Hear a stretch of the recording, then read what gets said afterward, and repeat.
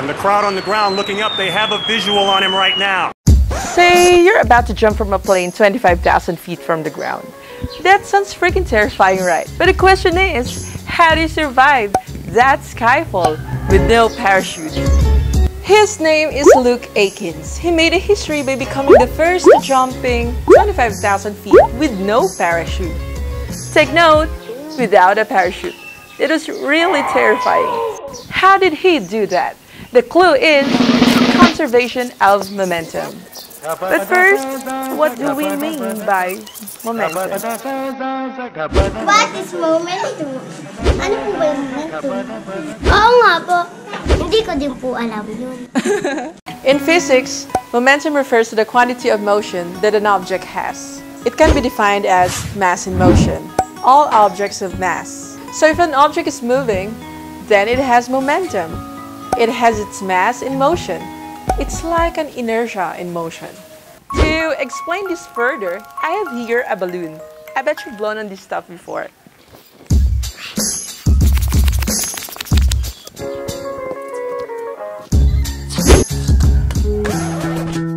Devise something like a balloon rocket and see what will happen.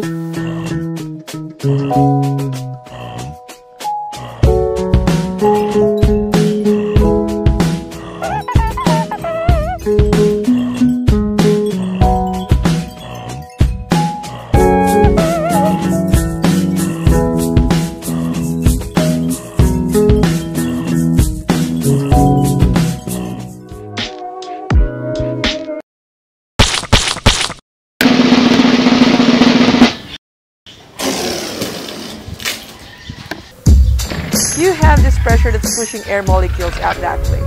The balloon's conservation momentum has to go the other way. This is by Newton's third law of motion. For every action, there's an equal and opposite reaction. This is how rockets work. You can't use a propeller in space because there's nothing to push against. So rockets are like throwing some stuff, chemical combustion, from their back and make them go to the opposite direction out there in space. So you're moving fast. You have this momentum. How do you stop it? Well, the moment you try to stop something from moving, that shows change in momentum. Or in other words, impulse. I have here an egg. Throw this against the wall and it broke. I have here another egg.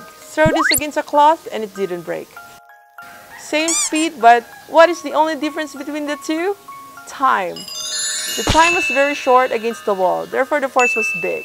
While in the other one, the time was big, therefore the force was small. Same with parkours. They jump off crazy things. But what do they usually do? They either roll, slide, or flip. Why? Because this extends the time until they momentarily stop.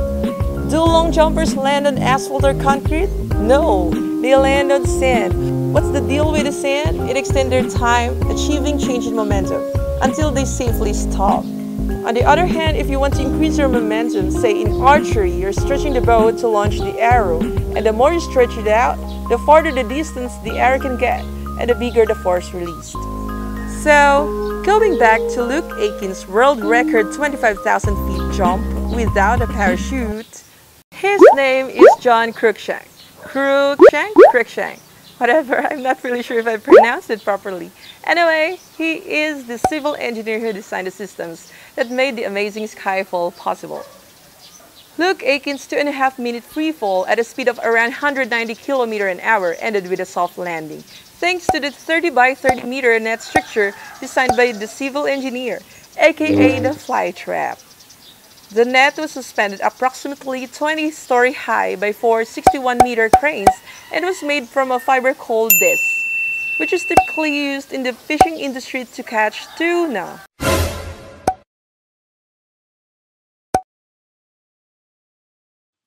All right, thumbs up. It got real at this point. All right, boys, here we go.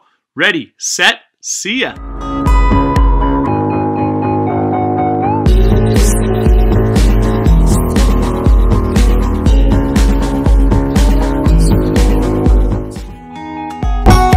Once I was out in freefall, I decided to throw a couple transitions.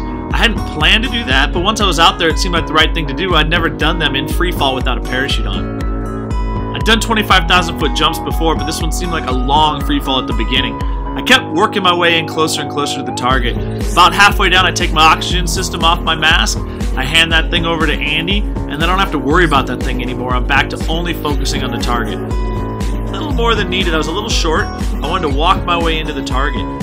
About 2,000 feet, I was perfect on the lights, dead center. At that point, I slid forward a little bit. I started to back up. I backed up too far. I started moving around. And now I have a 0 ground speed. I know I'm in the net.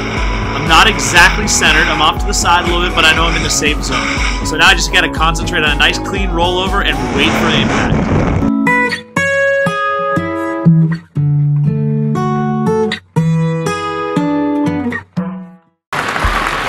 There goes the chutes. That demonstrates the conservation of momentum. That was really an extreme engineering that seemed like cannot be done, but simplified it and proved it is possible.